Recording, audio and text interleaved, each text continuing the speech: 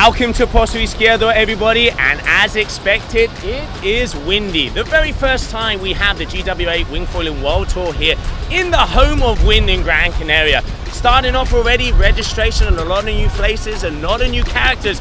Who is going to take it home? We will find out. We're going to be starting off first with the big air qualifiers. The first time we've ever had big air, and I tell you what, with condition and the location like this, they are going to be going sky high.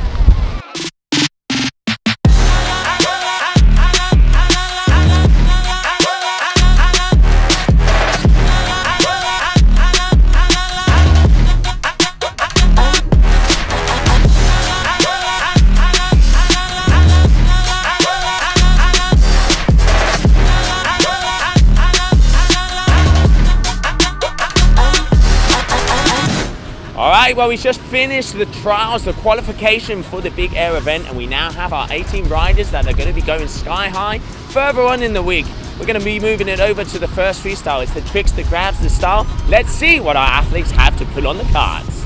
Well, my very first time here in Poso, it's absolutely nuts. I mean, look at this playground out there. It's crazy. I'm kind of scared, nervous, and I'm definitely super excited for a freaking insane wingfoil competition coming up.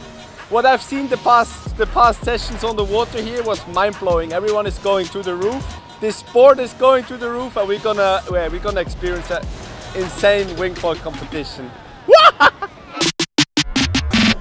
Highlights of the day have to be Benjamin Castencio, the youngster coming out of Denmark, overtaking one of the favorites coming into this event, Xavi Core, winning his heat.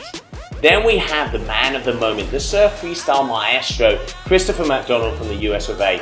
He got a perfect 10 for a frontside 180, proving why he is the man to be beaten out here today. Then finishing it off, we had Malo Guénolé. He is also one of the top freestyle riders and bringing in the innovation into Posto Izquierdo, landing for the first time in competition a backflip with a frontside 360.